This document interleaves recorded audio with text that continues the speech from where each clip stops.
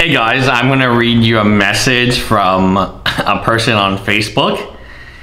This is a guy who used to be a Rudy fan, and he actually met Rudy for dinner. So I'm just going to read it to you. I think it's something interesting. I always read his messages, and again, I think there's something to talk about. Good video today about a bunch of broke people pretending they're rich.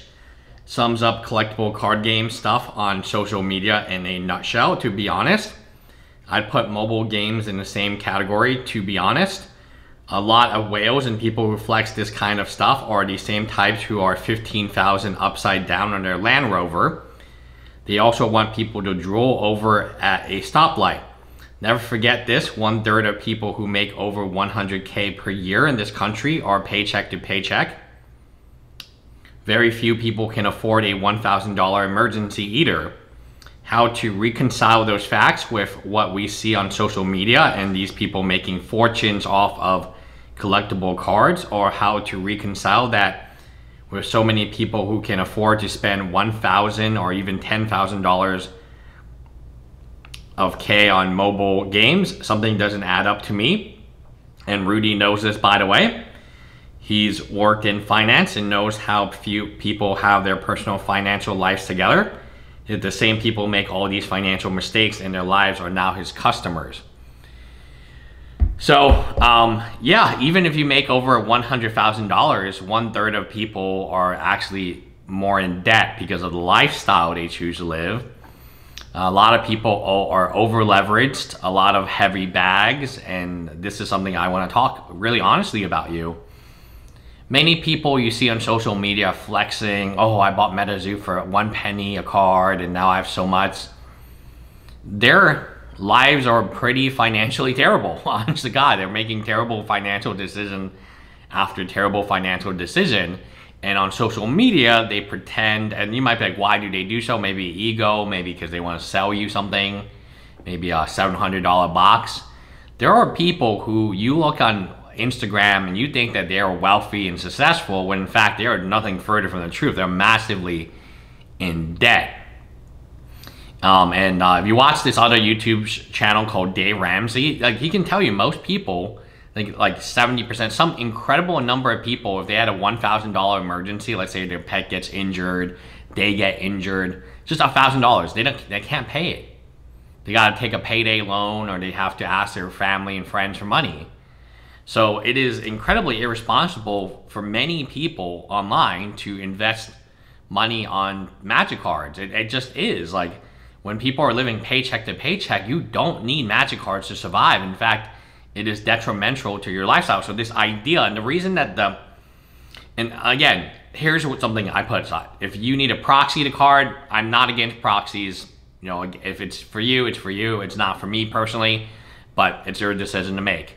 If you want to just play Magic, I'm all for playing Magic, but playing Magic doesn't mean that you have 100 cases of Dominaria United or 100 cases collectors of booster boxes of Commander Masters. It doesn't mean that. At that point, you're not playing cards, you're treating it as an actual investment, which will have significant ramifications for your life. So again, I want to reiterate that a lot of people are desperate for money right now. I see it all the time in emails. You know, in fact, I still have an email back by there was a guy. His name was Alexandro. Really nice guy. He made all of our shorts and he did our comic series. Really cool guy. Definitely enjoyed working with him. One day he went off to do his own business, and I never heard. I mean, people who I don't expect to ever hear from again are now contacting me because they want jobs and money. That's how I know these things are very bad, because pride, right? I mean, a lot of people who I never thought would ever contact me again are now asking me for jobs again. Maybe, like, I think, you know, I would love to have him make shorts for me again, but we'll see what happens. I still have to email him. It was like maybe a week or two ago. I've been so busy with dating and stuff. Guys, we don't have infinite money. We don't have infinite time. This is something that I seriously want you to understand and really want you to put your head and think about this for a moment in time. Magic cards are not essential for your livelihood. And if you're living paycheck to paycheck, whether or not you're making 100,000, whether or not you make less, just consider that, hey, can I afford this $60 pack of Magic cards? Should I buy this $60 of Magic cards? What else can I buy? I can buy a video game, and the video game can provide me hours of entertainment, right? Most tier 1 video games are $60. I can go see a movie. I can go on a nice date. $60 for a Commander Masters Collector's Booster Pack, where like you're not guaranteed anything. Again, you could get crap. Is too much. It's too much. What we are now comparing opening single packs of Magic to movie nights. You know, movie night, like you're not going to spend $60 at a movie, even with popcorn and hot dogs. Maybe $50. I don't know. Maybe I'll try it sometime. I'll go to a movie theater, 2 tickets, 2 people, and see if I can spend $60. I don't think I can. I mean, I guess I can get the Uber meal. I mean, I don't know. Nachos, hot dog, soda, maybe. I don't know. Maybe I'll try it. I'll report back and let you know. I've been wanting to see the Oppenheimer movie anyway, so probably a good thing to do. The other thing is everyone online is pretending that they're wealthier than they really are. And this is to get you to buy their Patreon, to buy their course, to buy whatever, their cards, whatever it is, their MetaZoo product. And it's just not true. I mean, statistically speaking, the majority of Americans are heavily underwater right now. This is true.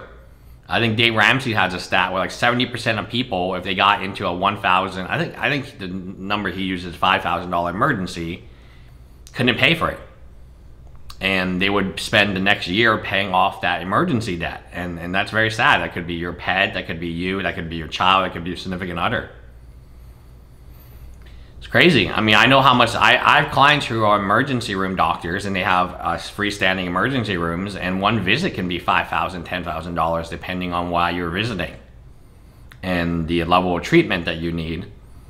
It's scary out there to think, and then to think that we're just going to buy these cards and just put it in our basement and hope it doesn't flood is, it's wild, right? I mean, I think I found like reasonable human beings on Facebook that I talk to very often, like almost every day. I talk to this individual, and they used to be Rudy fans, and then at some point they woke up and said, hey, I gotta live my real life. And then they realized some of the advice, like living at home with your parents, isn't really good advice to have, or, you know, in my opinion, having a basement full of product isn't, and then never traveling, never vacationing, and unless it's for like a flesh and blood event. Man, I don't want to live that life, man. I don't want to live that life. I mean, everyone laughs about the heavy bags, but truly they are heavy. They prevent you from traveling, because you're worried about somebody breaking in and stealing. And again, you know, people are breaking in and stealing, or breaking into car shops almost every day now because of the value of the content. So if he has all these valuable cards just lying at home, that's a risk. That's a liability. I'm sure that, I hope he has insurance on it, but what happens if it floods? You know, he lives in Florida. Anyway, bye guys.